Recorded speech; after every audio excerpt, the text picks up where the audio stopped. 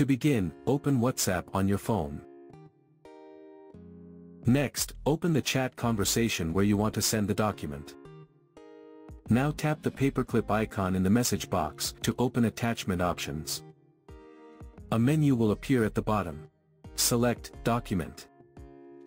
Here you'll see the new Scan Document option. If it's not visible, please update WhatsApp to the latest version, as the feature may still be rolling out based on region or operating system. Now tap on it.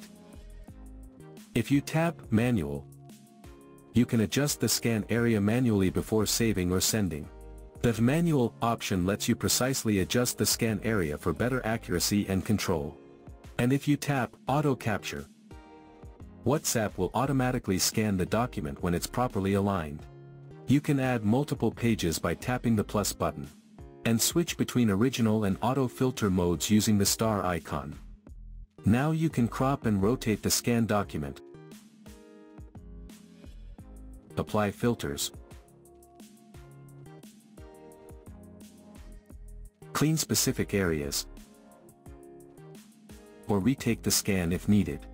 When you are finished, tap Done in the top right corner.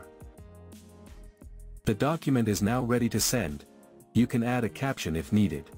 Scan Document feature lets you quickly scan, edit, and send documents as PDFs directly within WhatsApp, no extra app needed.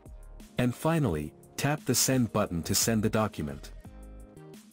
The scanned document will then be sent to the selected chat as a PDF file.